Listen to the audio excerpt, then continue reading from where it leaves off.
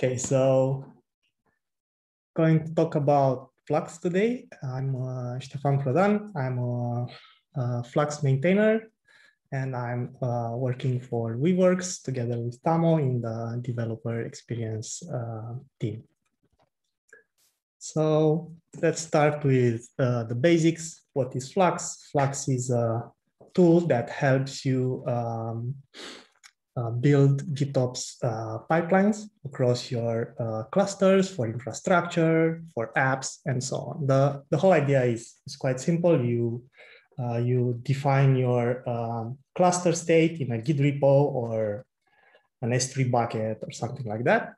And you install Flux on your cluster, then you tell Flux, hey, keep my cluster in sync with whatever changes are made into the source, be it a repo or an S3 bucket. Who is Flux for? We have three categories of users. So the first one is platform engineers who build continuous delivery tools for developer teams. And second, we have cluster operators who have to maintain the cluster feed. They have to automate the provision of clusters and all their add-ons. And finally, we have app developers who rely on continuous delivery to get their code changes shipped to production or to different stages. First, I'm going to talk about platform engineers. So Flux has evolved over time. The current Flux version is built on top of SDK that we call the GitOps toolkit. And this toolkit is made out of Kubernetes APIs, Kubernetes API extensions called custom resource definitions, and specialized tools, which are Kubernetes controllers. And Flux is an opinionated way of how you bundle these controllers and these APIs and how you make them work together. Now, you can extend the GitOps toolkit with other things if you feel like you need a particular feature that Flux doesn't allow you to do. At the core of the GitOps toolkit is a controller called source controller, and this tool is managing sources. What it does, it reaches outside the cluster. It fetches things like Git repositories, Helm charts from Helm repositories, S3 buckets, and so on, and it brings those manifests, those definitions inside the cluster, and it bundles them under a thing called artifacts. What are artifacts? In Flux are tars, which contain those particular manifests. Now, you can configure source controller with custom resources. For example, if you want to bring a repo content inside your cluster, you'll be creating a Git repository custom resource where you specify there how source controller should do authentication, maybe validation of the commits, authenticity using, let's say, OpenPGP code signing. You can also define Helm repositories from where Helm charts will be pulled. And you can also register buckets, being a cloud-hosted bucket like Amazon S3, or maybe your own S3 compatible storage like Minio. So everything else that needs to interact with these sources, instead of reaching directly to them, will be talking to the source controller, and source controller will notify any consumer if a source changes. So if, let's say, you push a commit to your Git repo, source controller monitors that repo, it pulls the latest change, then it notifies the other controllers in your cluster, hey, there is a change, you have to act on it. And let's see which consumers we have implemented. So the source controller consumers are called specialized reconcilers, and they are like these tools that are made particular for a single purpose. For example, if you, in your Git repositories, you define customized overlays, or maybe you have plain YAMLs, then you'll be using customized controller to reconcile those manifests on the cluster. But if you want to manage Helm releases, then you'll be using Helm controller. And this is the part of where you pull changes from outside and you apply them on the cluster. But Flux also has a feature called image automation update. And how that works is Flux, through the image reflector controller, can monitor container registries. And it can detect that a new image has been pushed to the registry. Then the image automation controller will apply changes in your Git repos based on policies. For example, you can say, every time there is a stable release of Redis on Docker Hub, I want to automatically upgrade my Redis clusters. So the image automation controller will patch your YAMLs using the new version that has detected, and will commit those YAMLs back to your Git repo. Then, be it customized or Helm controller, will apply those changes on the cluster, and this is how you can fully automate, let's say, patch releases, CVEs, and so on your cluster without any kind of manual intervention. So if you want to extend Flux with other things, like a Terraform controller or JSON and stuff, or maybe you want to handle pull requests and so on. Until we get to those, or maybe we will never get to those because they are out of scope, you can use the client SDK that we have. We have also some guides on how you can create your own specialized reconciler. And there is a link here. I'll be sharing these slides. There is a link here to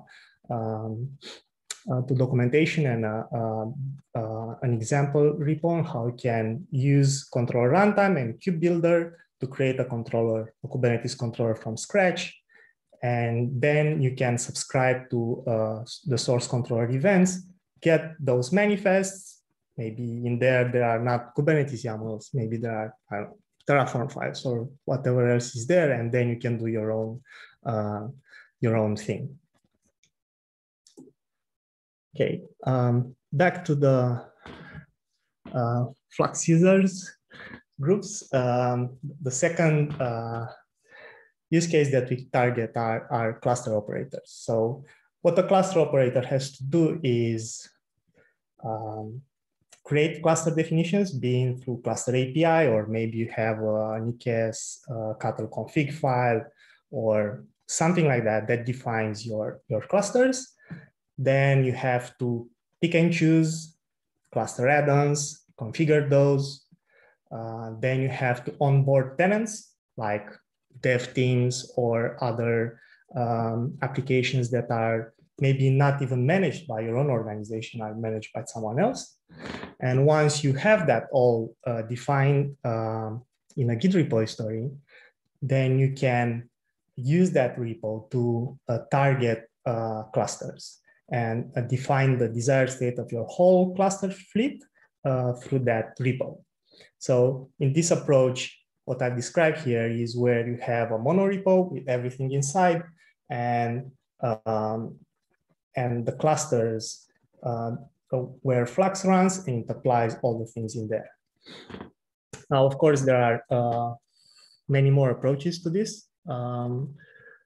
You can also have a monorepo only for your infrastructure items. And when it comes to the apps themselves, you can tell Flux to register those app repos onside the cluster. So in a way, you can delegate responsibility for operations to other teams while still running a single Flux instance on your cluster that connects to all these external sources that define the final cluster state. And here is where the challenge comes in when you as a cluster operator your team collaborates on this repo, right? So everything that changes there is approved with pull requests and so on. But if you don't have control over the app deployments, maybe some other teams are in charge of it. Maybe you want to enforce some boundaries around what those repositories can contain and how they can affect your whole cluster state. And this is what I want to show you today. First, we are going to provision a cluster. We are going to install some cluster add-ons, and then we are going to deploy applications from other repositories that we have no control over. But we can, I'll show you how with Flux you can restrict whatever is in there, and how you can also apply policies and other things for what you don't actually manage. So how does a cluster admin spins off Flux? So we have this procedure called Bootstrap, and you can bootstrap Flux on your clusters with either the Flux CLI or with our Terraform provider. What Bootstrap offers is one-click provisioning for creating Git repositories, setting up deploy keys, granting access to teams for that particular repo, and of course, configuring and installing all the Flux components, all the controllers from the GitOps toolkit that you can pick and choose. For example, maybe you don't want to automate image updates, then you don't have to install those controllers and so on. Or maybe you don't want to, you don't use Helm, so you can install Flux without the Helm component and so on. The Bootstrap commands works with GitHub and GitLab APIs. So we actually call those APIs, we create the repos for you and so on. But Flux Bootstrap also works with a local clone and with your SSH agent. So you are not locked into only these two options, GitHub and GitLab. It works with any other Git provider that supports SSH, as long as you have an SSH agent. And let's say you don't have SSH enabled, you can also use Git over HTTPS as well with tokens and so on. So going to stop here with the presentation. I'm going to go back to it. I'm going to show you how Flux Bootstrap works. So I have a cluster here. Going to list all the namespaces. Okay, so I have an empty cluster. And now I want to create a repo on GitHub. And I want to install Flux on my cluster and drive all the other things, installing cluster add-ons and so on, only through Git operations. So the first thing I will do, I'll run the Flux Bootstrap command. Let me know if the text is visible for everybody. If you write on the GitOps Days Slack channel, I can see your messages. Okay, so the Flux Bootstrap command takes the owner of GitHub, what repository I want to create. In my case, is my Kubernetes fleet. You can also tell Flux if you want this repository to be created private or public, if it's on your personal account, which branch should be used for the cluster sync, and if you want to give Flux write access to the repo or not. If you are using the image automation components, you have to give Flux write access, because it needs to patch your YAMLs and write them back to Git. Hey, Stefan, can you hear us? Let me run this. Stefan, can you hear us? I think Stefan might have lost his audio. Okay, now we see that the CLI has created my repository. Now it does a local clone. it generates all the Flux manifests, all the components and so on. Then it pushes those manifests to Git. And now it has generated the SSH private and public key, and it has used the public key to set up a deploy key on GitHub. So that's how Flux gains access to that repo. Of course, you could also run the bootstrap for HTTPS and tell Flux to use personal access token. So you can create, let's say, a bot account for Flux in your GitHub organization and assign Flux that particular token, and then you don't need to set up deploy keys and so on. There are different approaches. I feel like the deploy key is one of the most straightforward. So let's see what happened on my cluster. If I'm looking at the namespaces, see that here is the Flux system namespace. If I'm going to look inside the namespace, get towards Flux system, see that I have 4 controllers running. This is the default Flux installation. The image automation controllers are still under development. They are in alpha stage, so you have to tell Flux Bootstrap to install them if you want those. But we are getting very close on releasing a stable version of the image automation. We have a proposal to promote our current V1 Alpha 2 APIs to V1 Beta 1. And once that's done, I expect it by the end of this month. Then when you'll be installing the next version of Flux, you'll get the image automation in there by default. So, okay, so I have Flux running on my cluster. Let's see what happened on GitHub. So if I'm going to look at my repositories, I should see the repository that Flux created. So I'm going to make this bigger. Okay, so Flux created this repository for me, and it has created also a directory structure here, clusters, staging, and in here we have all the YAMLs that are making up Flux. These are all namespaces, custom resource definition, deployments, and so on for all the GitOps toolkit controllers.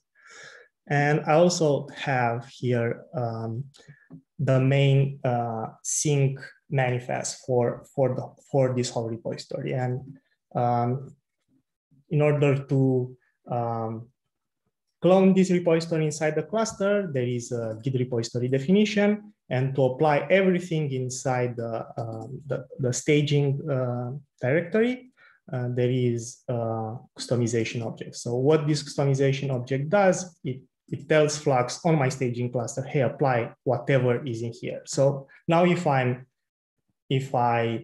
add the YAML file, let's say, I don't know, a pod definition or whatever, next to the Flux system directory, then Flux will create it on the cluster. So anything outside the staging path, Flux will not look at it. It will only synchronize that. Why Bootstrap creates this structure is for allowing you to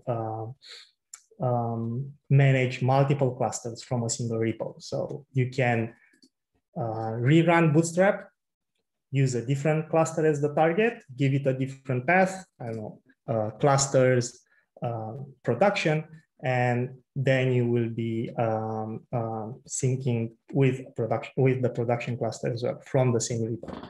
But that's not a requirement. You can create different repositories for your production environment, and you could use the same repository, I don't know, for staging and development and so on. This is just one way to get started. There are many other options.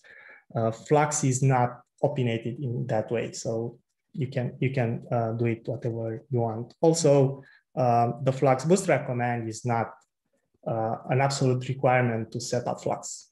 We provide plain YAMLs, and you can do this whole thing manual, or you can use the Terraform provider, which can do quite the same thing as the bootstrap command. Okay, let's move forward. I'll try to use the GitHub code spaces. Let's hope that works. Going to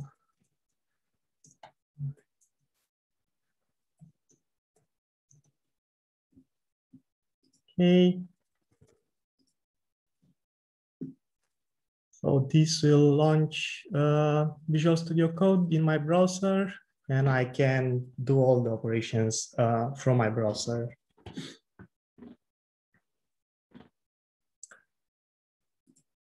Okay, I have all the structure here. Let me make this bigger.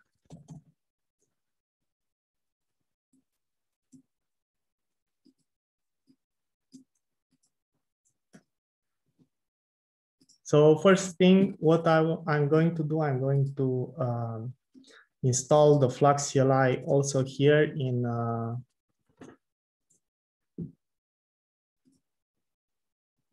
the VM provisioned by GitHub. So now if I do Flux -v, okay, I have the latest Flux version installed.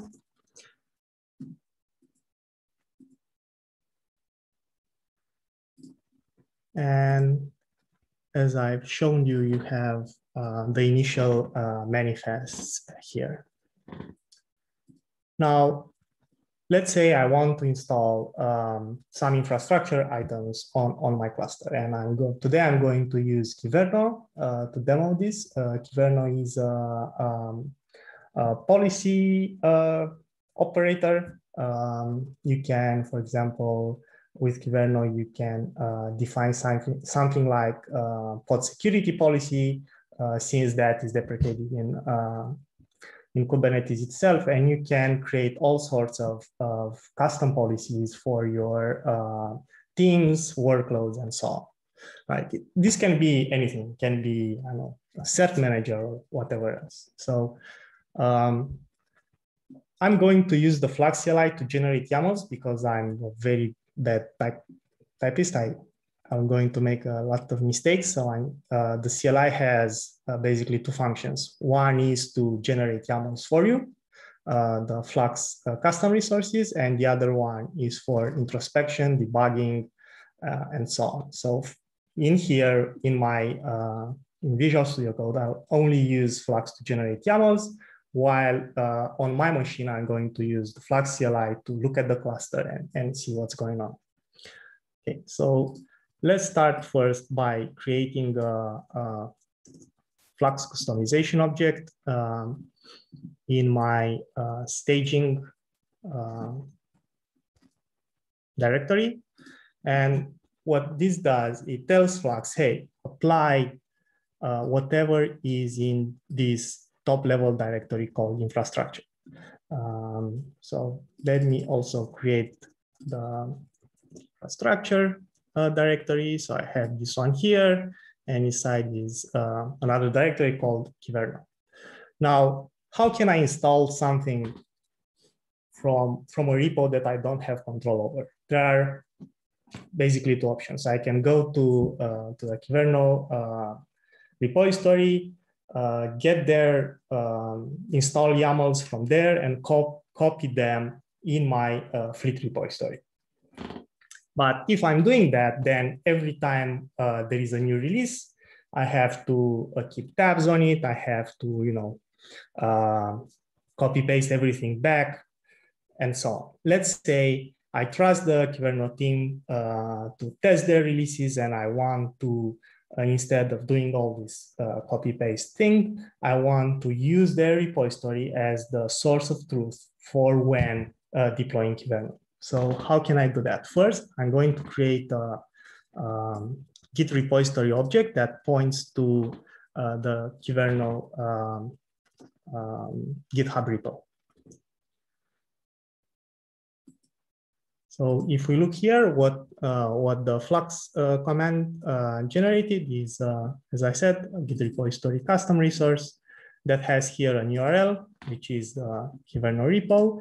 And here is the interesting part. So instead of reconciling the kernel manifest from a branch, I'm going to use Git tags in the Semver format. And here I define the Semver range. And what this does, it tells Flux, hey, look at all the Git tags in the Semver format. And if it matches this expression, let's say there is a new stable release, pull that release inside the cluster. Right, so let's commit these changes to my main branch.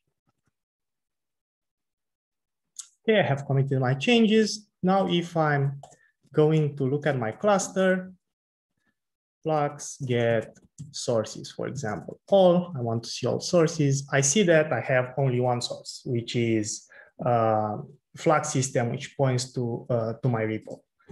Now I can tell Flux to pull the latest commit that I did. And one command is Flux reconcile source git Flux system. And this is telling Flux, hey, pull the latest version. Now, you don't have to run this command unless you do demos like me. Flux will periodically scan the repo for new changes. And this configuration is here when we set the interval, and here is 1 minute. So if I would have waited 1 minute, Flux would have pulled those changes on its own. Now, if I run the get sources command again, I see that now I have a new Git repository defined on my cluster, and Flux has pulled the latest stable release of Kyverno from their repo. And here is the revision. The revision is composed out of the branch name or the tag name and the actual commit that's being pulled in the cluster. So now I have the source of my main repo, my fleet repo, and I've also added some other external repo on my cluster. Now, if I'm going to look at the namespaces,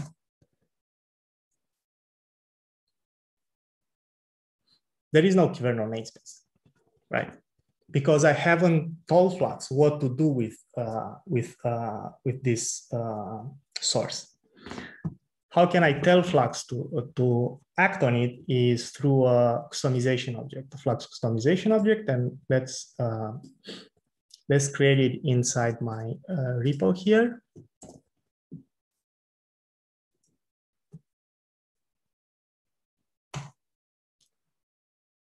Okay, so I've created a new definition under Kyverno. So I have the source. Now, using the source, I'm creating a customization object that takes this source called Kyverno. And I'm telling Flux, hey, apply the manifests at this path definitions release. That's where the Kyverno manifests are. Reconcile this on the cluster every 10 minutes.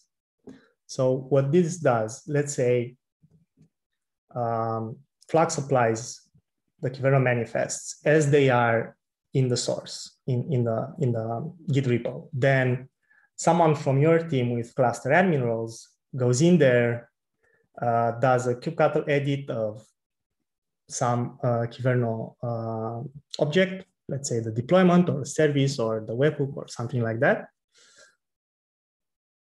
Flux every 10 minutes will check your cluster state and it will correct that divergency. If you edit something, Flux will undo it. And there is also a catch to this. Flux under the hood uses kubectl and the three-way merge algorithm.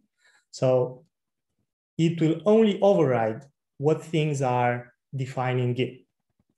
If let's say you have an array list, a list inside some definition, and you add an item to that array, Flux will not override it. let's say you add the new environment variable. But if you change an environment variable that's already defining it, then Flux will override that particular setting. So okay, we've generated this file.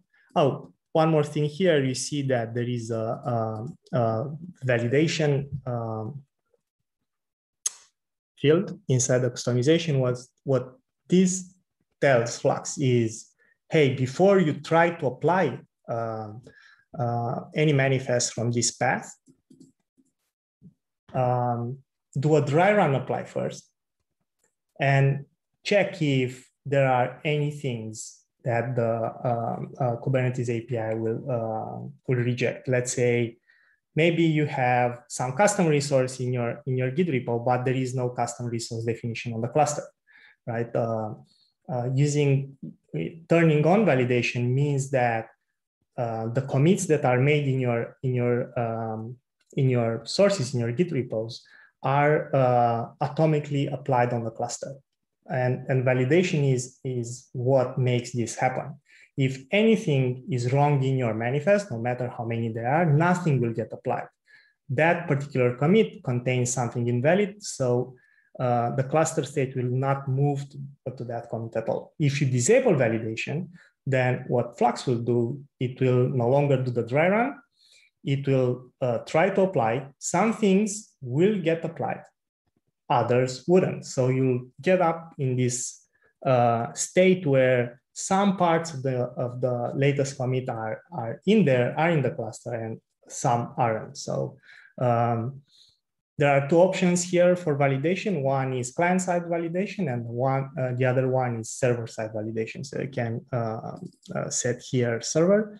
And when you use the server-side validation, you also trigger all the webhooks that you have installed inside the cluster. So for example, let's say use a Kubernetes policy to block pods that are running as root, or they are running with inside the host network. You'll not get a rejection when you do a client-side dry run, but if you do a server-side run, all the webhooks will be triggered and you'll get that message, hey, you are not allowed to do that. Otherwise, it will just fail when Flux tries to apply. Okay, so I'm going to push this change and see what happens.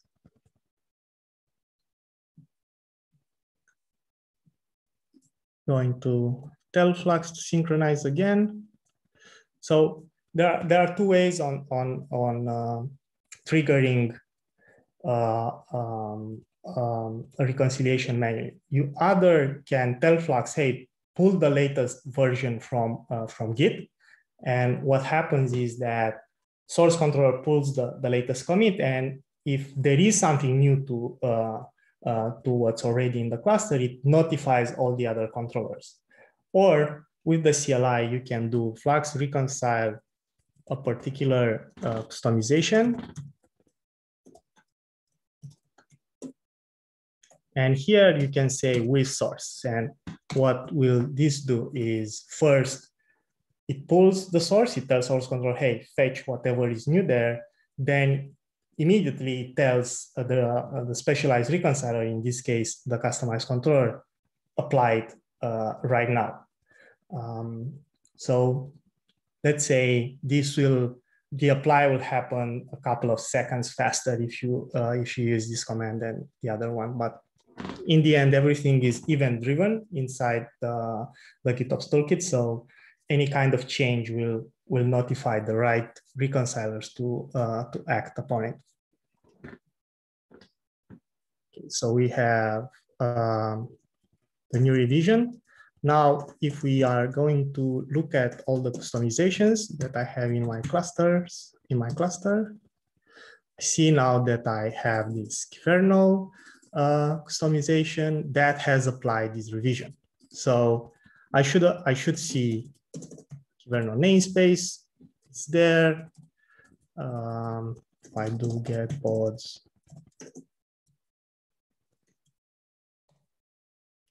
see that the kernel webhook is up and running. So this is how I can install infrastructure items, what's important note here is that when Flux reconciles this customization, it will do it under the cluster admin role. Why do we need cluster admin? Let's look at Kyverno. So if we go to definitions, release, we have here install YAML, and we can see that it has namespace, custom resource definitions, webhooks, and so on. So for example, to install a custom resource definition, you have to have a cluster admin. A restricted account that can only target a namespace cannot create such a global resource. So right now, by default, Flux reconciles things under cluster admin, but I'll show you how we can change that, and I'm going to talk a little bit about the changes in the future to this behavior. Okay, so now I have my my infrastructure set up.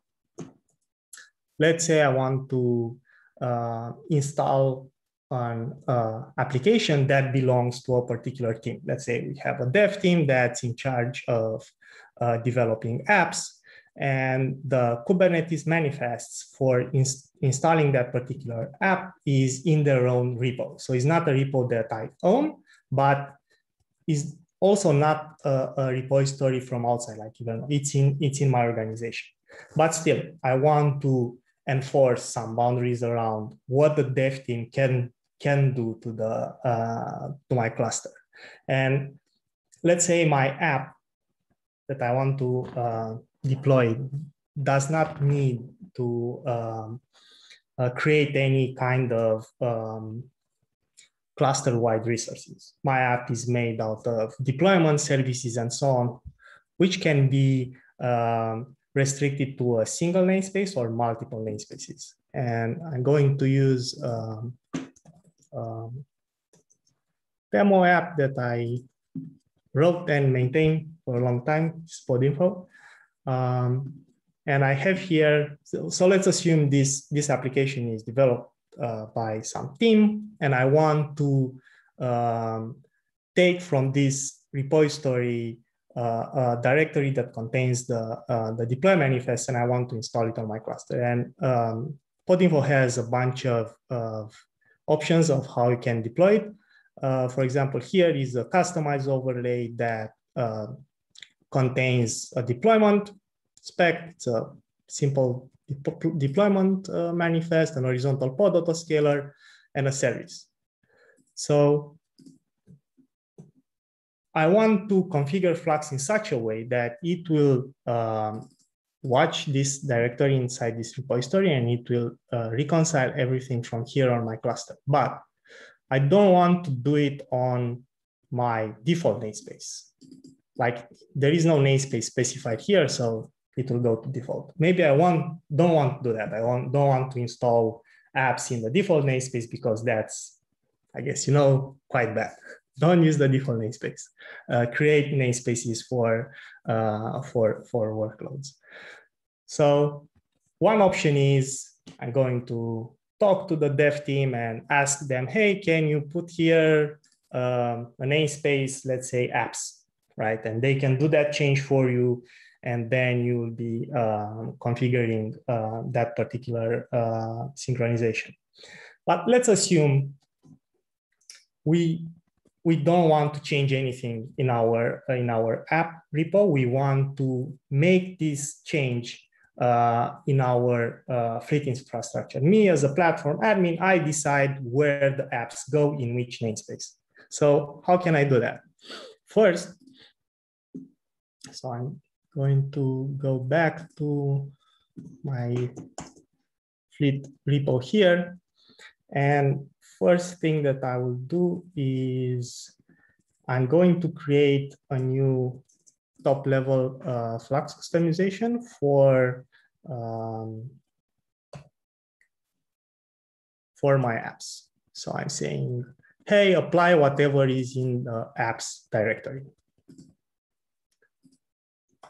Now let's create that directory. I'm going to create apps podinfo, where I'm going to configure how that particular application is going to be installed and reconciled on my cluster. But I don't want to use cluster admin when I'm applying manifest from this particular repo. So Flux allows you to map teams repositories to an identity inside Kubernetes. And there are two ways of defining identities in Kubernetes. One is through a service account, and another one is through a Kubernetes user. I'm going to use the service account. So I'm going to run this command, Flux create tenant. I'm going to name my tenant dev team, and I'm saying, hey, the dev team owns the namespace apps, and export this as a definition. And let's see what the create tenant command did. So if we go here in the apps directory, we see that there is a new YAML called dev team, and the Flux create tenant command created all these Kubernetes objects for me. It has created a namespace, has added a label, so with the tenants, so we can easily query with kubectl which namespaces belong to which tenant. And it has also created a service account for me in the apps namespace called dev team, and a role binding that grants the service account access to the apps namespace, nothing else, only to this namespace. Now, if a tenant, your team, let's say, deploys apps, not in a single namespace, but multiple namespaces, the create tenant command accepts multiple namespaces, and it will create all this boilerplate for you. Of course, you can go in here and fine tune the role binding. You can do whatever you want here. This is pure Kubernetes RBAC. The Flux CLI just gives you a quick way of provisioning tenants, but this is not something specific to Flux. This is pure Kubernetes role-based access. Okay, so I have created the namespace and the service account. Great. Now, going to register the podinfo Git repository in my cluster. Let's do this. Okay, so inside the podinfo directory, now I have a Git repository that points to my repo. And let's say we want to synchronize not with Semverse this time. I want to synchronize with a branch, with the master branch. And I want to pull from this branch every 30 seconds. Of course, you can set up here whatever interval you want and so on. Okay, let's first push this.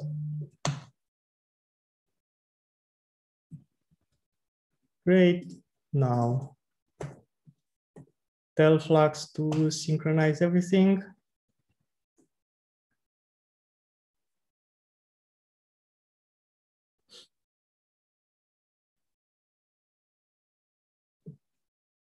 Okay, now let's look at namespaces.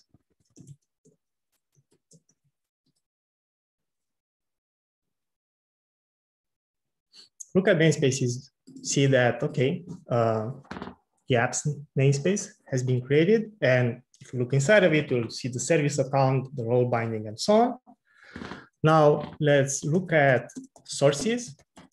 Now, if you do Flux get sources all, we'll still see only two sources, because unlike kubectl that defaults to the default namespace, the Flux CLI defaults to the Flux system namespace. But in here, in my definition, I haven't created the source in my in the namespace meant for platform admins. I've created this source in the apps namespace. So if we want to list all the sources from everywhere inside my cluster. I can do get sources all namespaces. And now I see, okay, have this source registered, and it has pulled this particular commit. Of course, there is still nothing in the apps namespace because I've just registered the source, right? Now, I want to apply all these things and modify the namespace. I don't want to deploy podinfo in the default namespace. I want to deploy it in the apps one. So how can I do that? I have a create customization command that tells Flux how to reconcile podinfo. Let's run this one.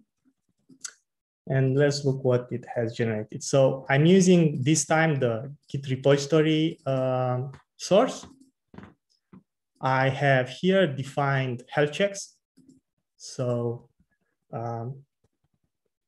Flux, after it applies everything, it will also wait for the deployment rollout. If there is an error, if that deployment doesn't roll out, Flux will trigger a Kubernetes event. And you can also configure external notifications to Slack, Discord, Microsoft Teams. You could also write back to Git as Git commit status. And all of that is made through Flux notification controller. We'll probably talk about that later on. But the idea is you can tell Flux to look after the workloads that are supposed to run, and Flux will be aware if everything goes wrong. And we support here any Kubernetes kind that's compatible with a library called kstatus. And so you can use all the native Kubernetes resources, config maps, secrets, custom resource definitions, and so on, but also other custom resources like the Flux custom resources or the Tecton ones or Knative and so on that subscribe to the kstatus conditions. So you can, if your custom resource exposes a ready condition, then kstatus will look at that. And there are other conditions that you can use to better integrate with kstatus. So the idea here is that the more custom resources will adopt the upstream way of verifying if something has been reconciled on the cluster, the better the Flux integration will be because it will know how to verify all of those. Okay, so this is about health check.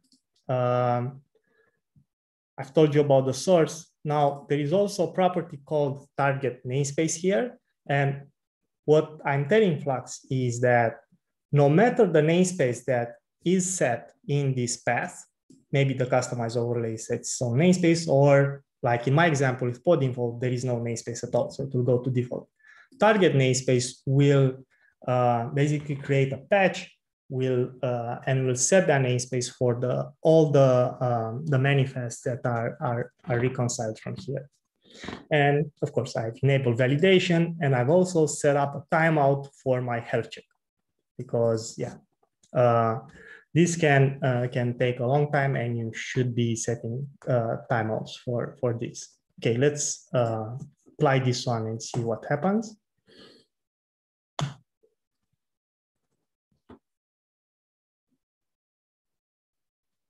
Okay, if we tell Flux to reconcile again, so I don't have to wait.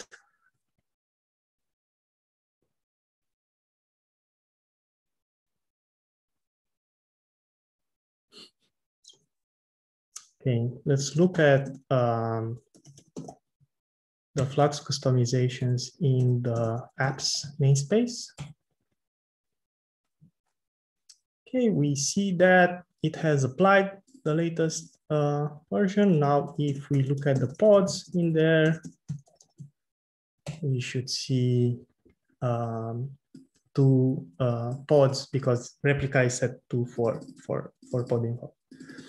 Now, what happens if I'm going to the, let's say I'm the one of the dev teams, one of the devs of pod info, and I'm going in that repo because I have access to it. I can push anything I want there, and I'm going to go there and create some cluster role binding, or I'm going to add namespaces there, then delete them, and so on. What will actually happen is nothing. The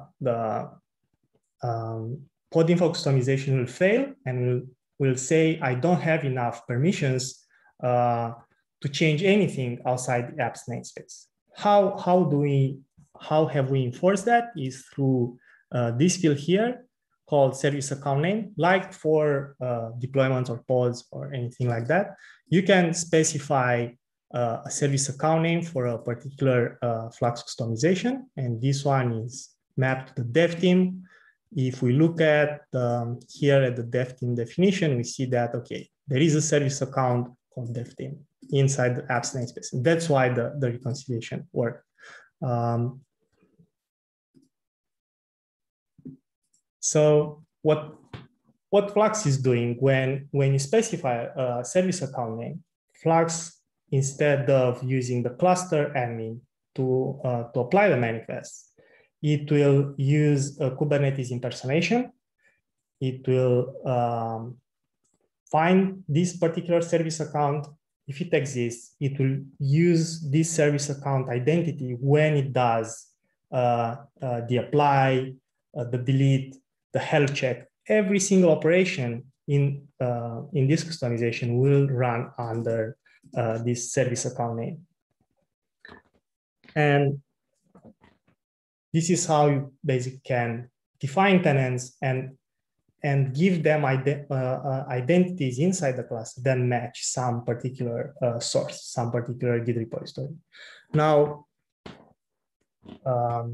there is a proposal in the Flux organization to also add a different option where Flux, instead of impersonating just service accounts, Flux will also be able to impersonate Kubernetes users. And in a way, impersonating users makes way more sense when you talk about tenants and repositories, right? You want to, service account is something made for machines, but in this case, you may want to tell Flux to run a reconciliation, to run the synchronization for a particular user as that particular user. So in the future, we are working on this as we speak. There is a pull request in customized controller where you can, there is a new field called principal, and you can say impersonate a particular user. And what we are thinking is when you provision a namespace, we'll create that user automatically in that namespace, and Flux by default, when it reconciles a customization in a namespace that, let's say, is not Flux system, it's any other namespace, it will look for that user, even if you don't specify. So in a way, it will enforce this role-based access on everything it does. And that's something it will happen pretty soon. We've been debating this new approach to multi-tenancy for months now. We came to a conclusion that, you know, offering this other way of impersonating users is a better mechanism than just service accounts. You will still be able to use service accounts if you want that, but you'll have yet another option. Okay, so I have set this up. Now I can change the target namespace, but what about other things? What if I want to change some other property of pod info? How can I do that? The Flux customization supports inline patches, and like a customized config that you place on your file system and you run, let's say, customized build for it. You can specify strategic merge patches or JSON patches and so on.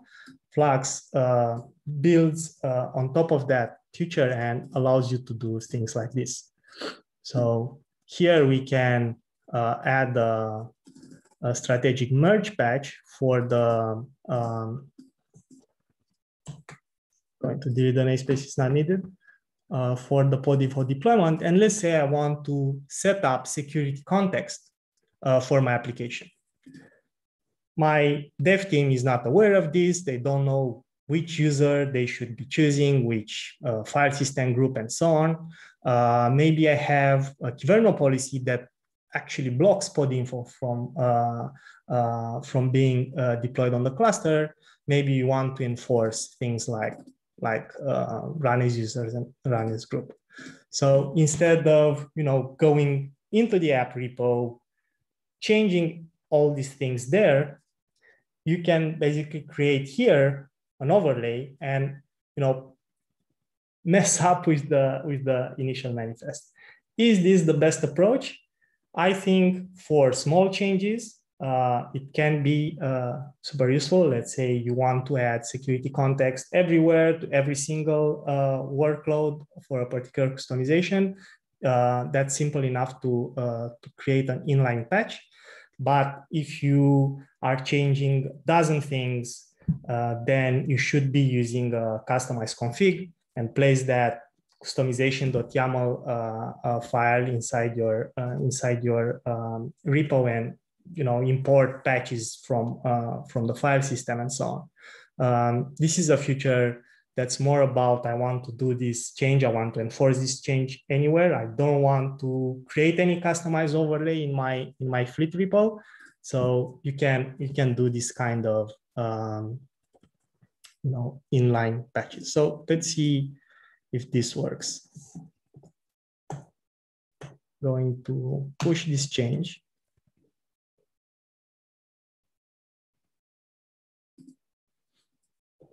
I'm going to tell Flux to sync again.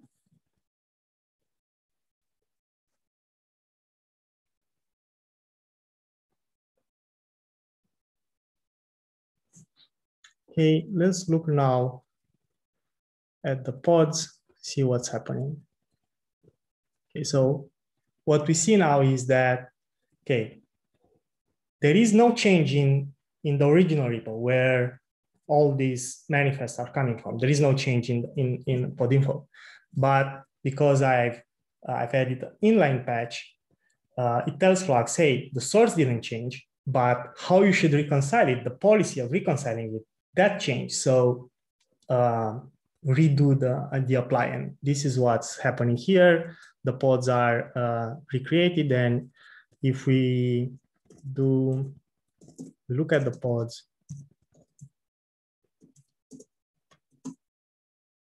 see, we look at this one.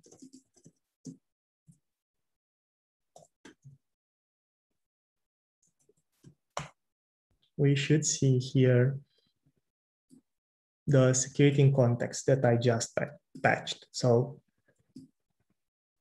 these properties are not in pod info in any way. Right? This has no security context on the pod, right? So with this approach, I can onboard applications. Then I can restrict what an app repo can contain with Kubernetes RBAC. I can then assign a service account and in the future a Kubernetes user to the reconciler. And I can also make patches to the upstream manifests. Are there any questions so far?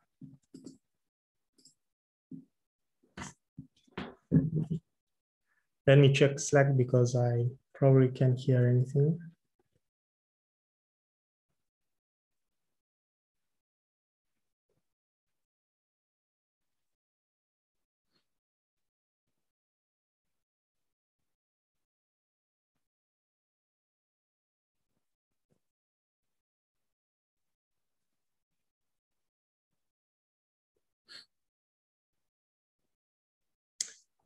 Let me check questions.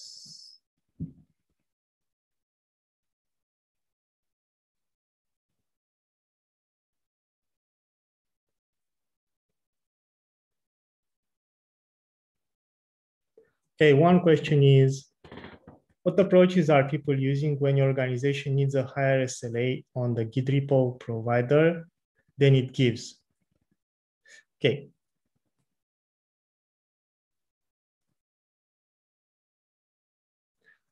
Yeah, that's a good question. Like when you define your cluster state in some Git provider, let's say GitHub, Azure DevOps, whatever, then any downtime of that particular service could have major implications on your deployment pipelines.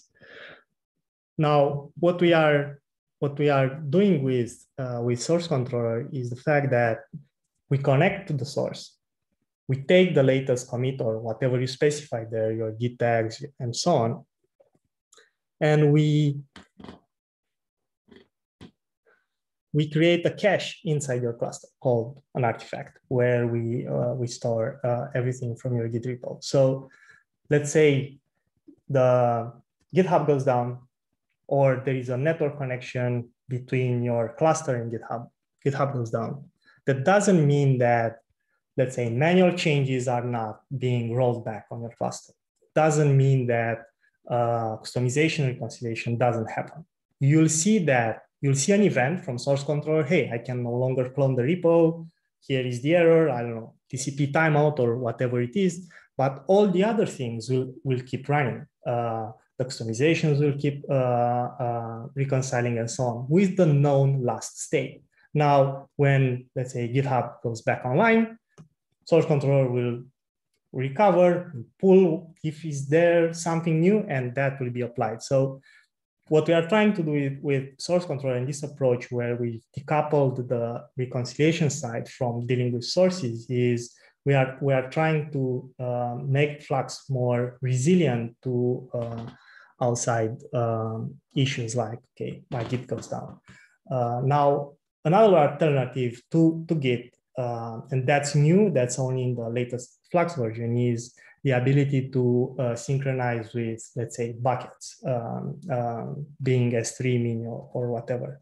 Why we've implemented that is because usually buckets are stored in the same region, in the same zone with your clusters. So they are closer to your cluster. That means less latency, and they are distributed globally. So those type of services are likely to have a better uptime than Git repos. Now, if you use buckets, you lose some things from the whole GitOps thing. For example, you can no longer verify authenticity using commit signs. You can no longer say, I want to go back to this particular commit, right? It's whatever is in that bucket is applied. We create a checksum for everything that we find in the bucket, and that's the, let's say, the ID of the artifact that's being pulled. But yeah, these are currently the two options that we have. Okay, let me go forward.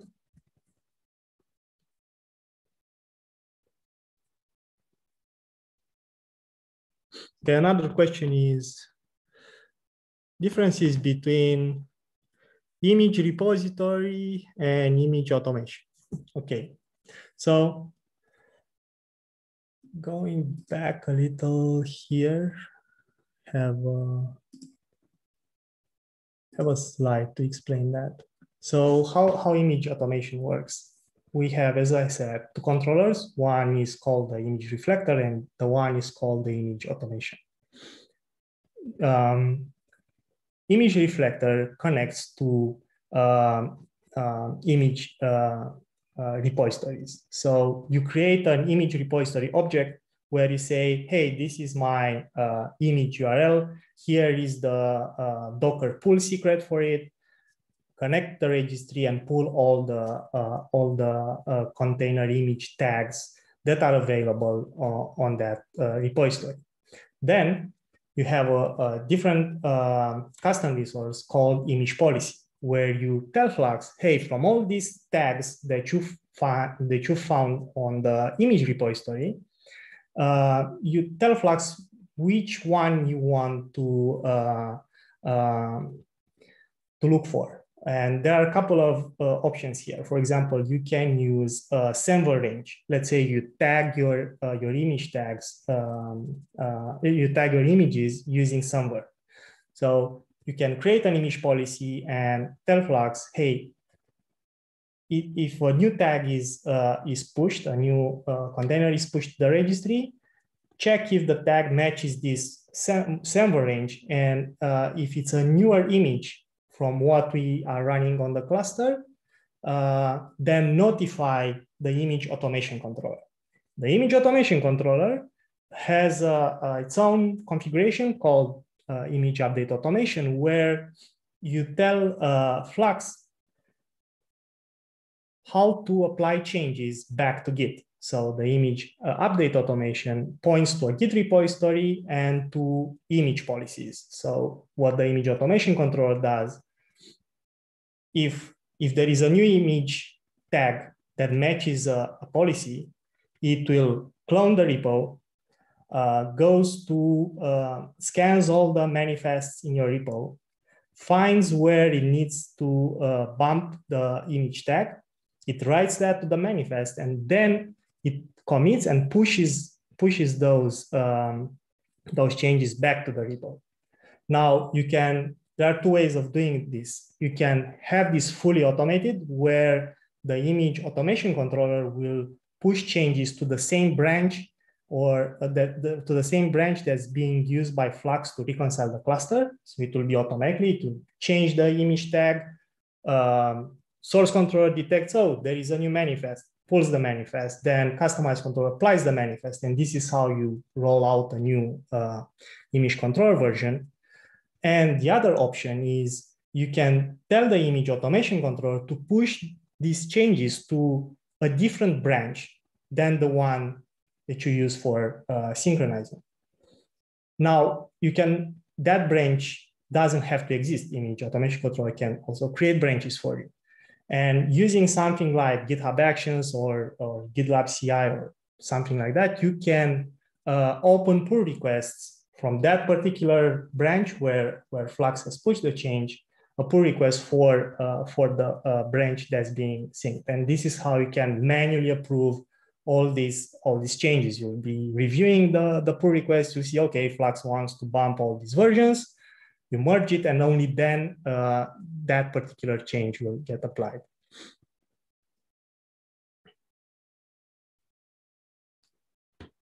Okay. Also on this topic, are there some nice ways to integrate the image update automation into CI?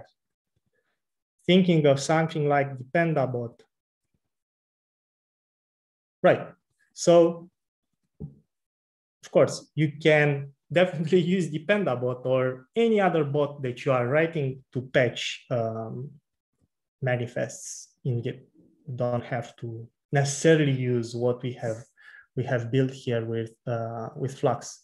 I don't know if Dependabot knows about image registries, repositories, policies, and so on, but I'm guessing you could definitely write some bash script that does it. We are offering this as a optional feature to Flux, but definitely you can do it. You can do the bump manually. You can do it with other systems that have write access to your Git repo.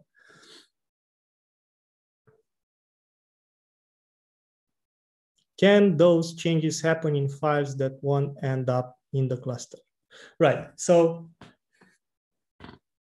because all these controllers they work independently from one to another, you could, let's say, have some ephemeral cluster, some kind cluster, for example, where you define image update automation, image policies, and image repositories, and so on. It doesn't have to run on the same cluster where you do the reconciliation.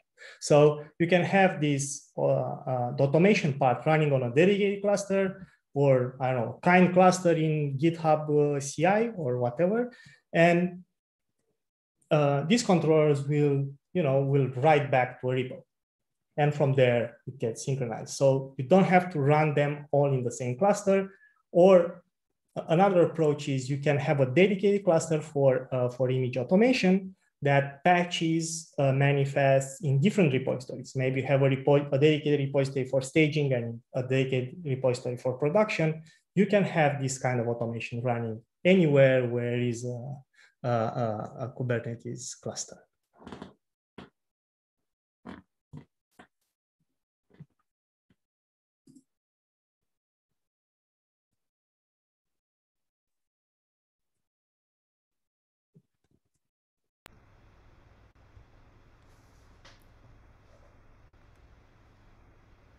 Okay, so there is also a question around image automation and namespaces. We require right now for all these objects, all these 4 objects here, the repository, the policy, the Git repository, and the image update automation to be stored in a single namespace. There is no cross namespace reference between these objects. So if you want to update something in the apps namespace, you have to create these custom resources there, right? And it also needs the image pull secret. So you have to bundle all of those in each namespace where you do the automation. There have been many discussions in Flux how we can make this work better, where you eliminate a lot of duplication. Maybe I don't want to create all these things in each namespace. I want to use a single namespace and so on. But then you have to copy all the image pull secrets and so on. Now with the new multi-tenancy proposal, if you look in there at the comments, I made a proposal where a Git repository or any kind of source, a bucket or whatever, can have an access list defined in there. And then the image update automation could refer a Git repository in a different namespace, and the controller will check, am I allowed to use this repo? And the access list on the repository itself will enforce this kind of cross namespace access without breaking multi-tenancy, right? Because if we just allow an image automation to reach out to any Git repository in any namespace, then you could see how a tenant could gain write access to another tenant's source. So that's why right now everything is limited to a single namespace, but we are working towards a solution where we allow cross namespace reference, but in a safe way where the owner of the source, the owner of the Git repository, explicitly allows which namespace, which tenant can use the source that he or she created in a particular namespace.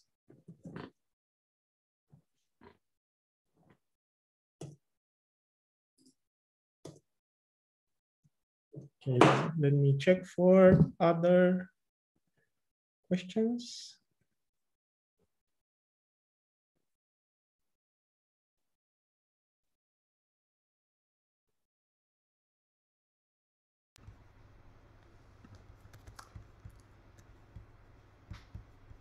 Hey, Stefan. It's Scott.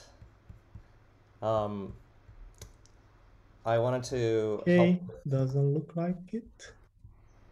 Oops. Oh. Going to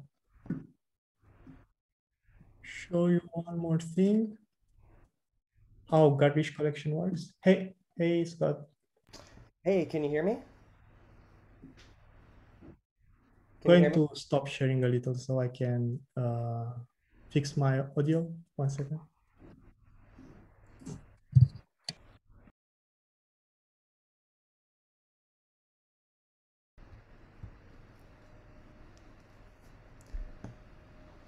about now? Is it okay? Yeah, I can hear you now. Oh, great. All right. I just wanted to note that there were a few other questions in Slack you might not have seen, and just help a little bit with that. I can also repost them in Slack if that's easier for you than stopping the screen share and talking here. What do you think? Yeah, it's okay. I can look them up now without sharing my screen. Okay, cool. I can pop off my video then. I just wanted to help you or pass you some questions if that would be helpful. Thanks. It's really interesting so far, by the way. Thank you. Yeah. Okay, so one question. Are there Terraform or cross-plane controller plugins to infra provisioning?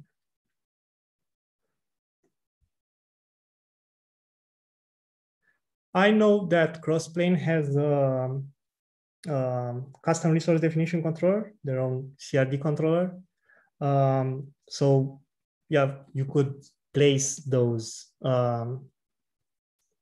Maybe I'm mistaken, but if I remember correctly, crossplane offers such a thing. So you can place the crossplane custom resource for a particular infrastructure item inside your inside the repo where that Flux syncs. So it will apply it, the cross-plane controller will react to it, and it will create that particular infrastructure. And then you can use Flux depends on relationship to say, hey, I want first all these infra items to be created first.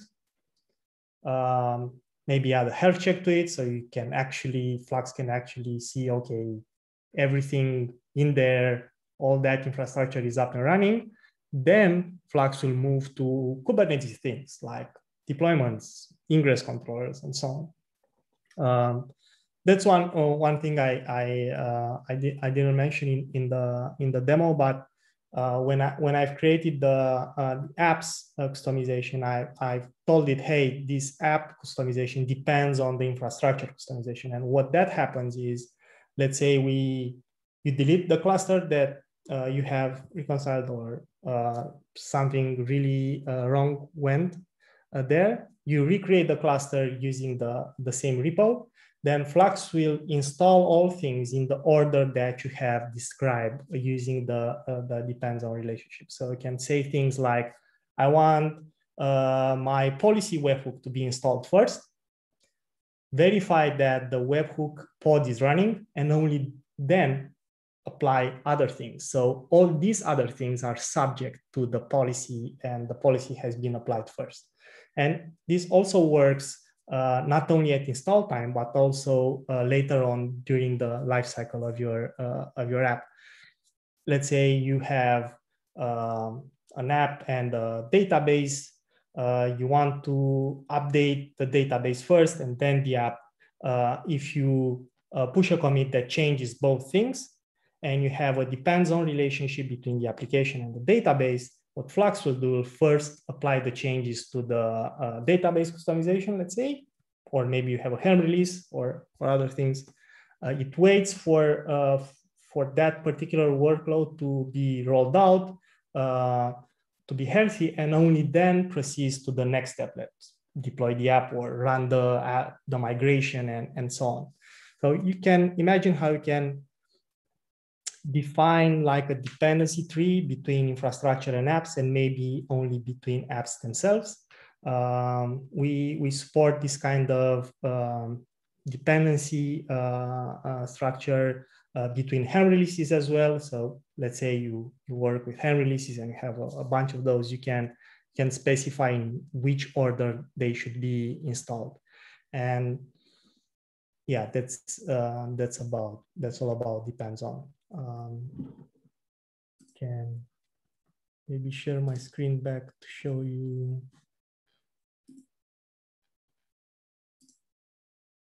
So inside the repo here, if we look at the apps customization, we see that here we have a depends on relationship, and it tells it, hey, I'm depending on the infrastructure, and the infrastructure is here, right? So it will first apply this one. I can also add health checks here.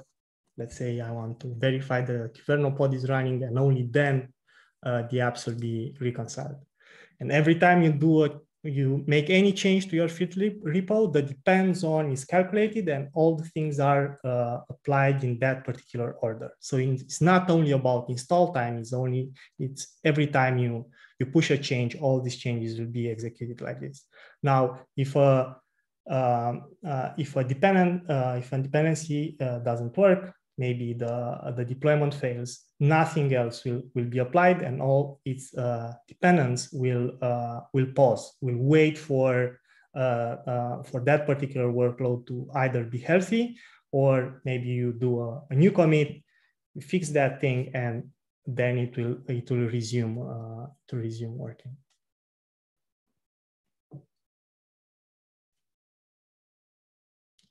Let me check other questions.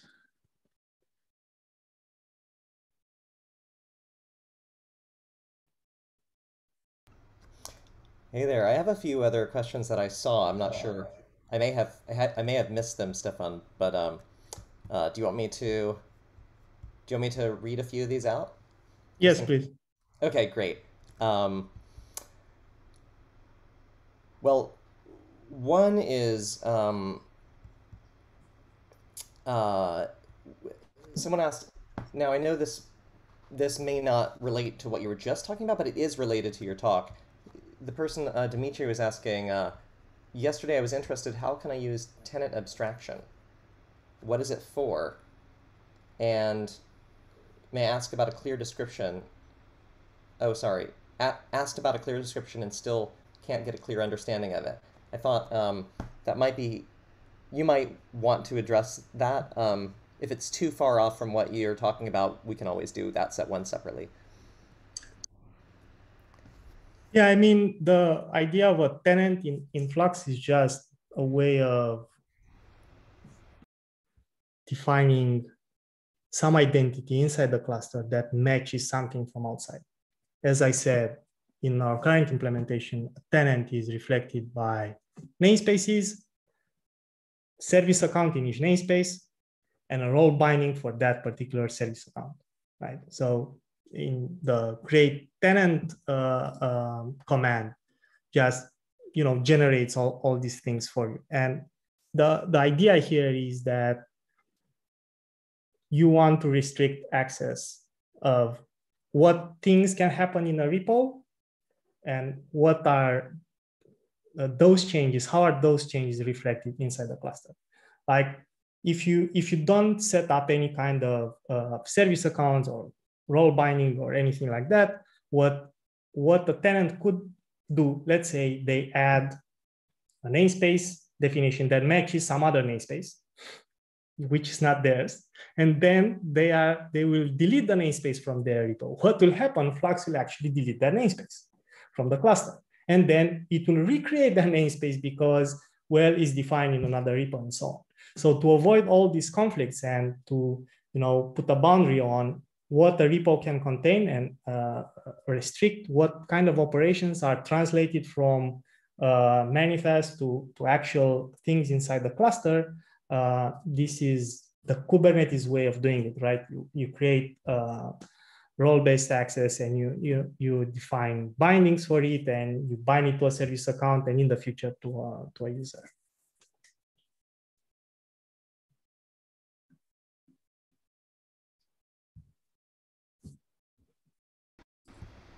Cool. Hopefully that helped.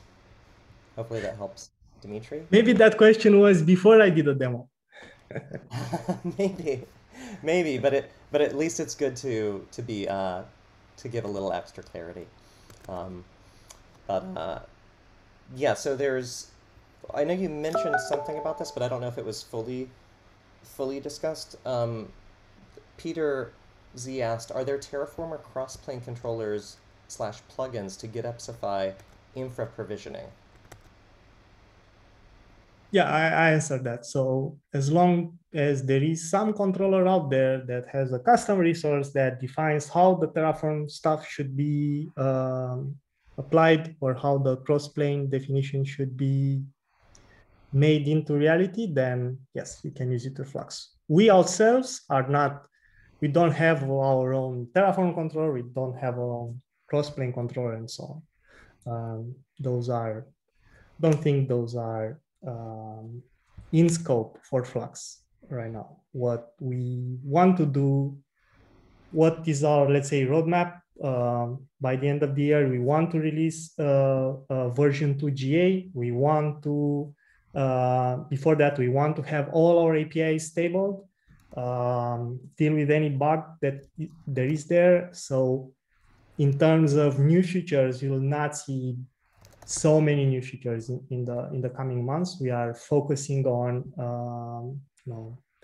making version 2 as stable as possible before the GA release. There are many discussions in the on Flux GitHub. So we use GitHub discussions to debate features and so on. There are a couple of good proposals, like, okay, people want to have some controller that listens to pull requests. Once a pull request is made, Flux should pull all the changes from that pull request, maybe create a cluster using cluster API, and run all those changes there and write back to the pull request API, whatever is there, GitHub, GitLab, whatever. The result of, hey, you've changed that, I've created a cluster, I've run your changes and it broke, so, or it works and so on, right? That's one thing that could be in scope for Flux. We are not working on it at the moment. Other things are stuff like manual gating, where you don't want to use pull requests for some reason. You let everybody push things directly to your main branch. And on the Flux side, on the cluster side, you want to Flux to notify, hey, there is a new change. Should I apply it? And you or someone else manually, you tell Flux, yes, apply it. Right, so that's a manual gate proposal there with a specialized controller that deals with this and so on. Other also around the manual gating, like people say, hey, I want to disable all my continuous deployment pipelines during weekends, right? Or no deploy Friday, no, all that nonsense. Yeah. So the manual gating could have like a time span where you can say, okay, for this particular period of time, we completely freeze the reconciliation of the cluster to the last known state, and we don't take any more changes. Once the window has expired, only then we resume operations and so on.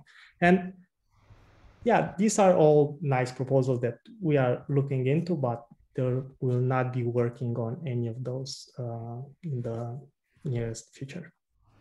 I think we have two more questions before we transition into the DJ desired state and the panel, excuse me, not panel, but the discussion. One is any plans for implementing diffs for Helm releases? This is by Eugene Polianchko. Yeah, this is another interesting topic in Flux around diffs. So there is currently a pull request in customized controller that implements diffs for using kubectl diff.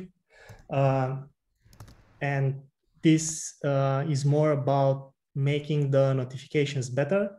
Like we try to eliminate things that Flux itself, the changes that Flux makes to the manifest, and only send the notification, hey, this is what changed, by eliminating those. Because, for example, Flux garbage collection, how it works, it labels all objects. So the Kubernetes API will say, everything changed because the checksum label has changed, but that doesn't mean you actually made that change in your repo. You change only one file, but the whole thing has a different, like the whole thing has a different checksum, right? So we are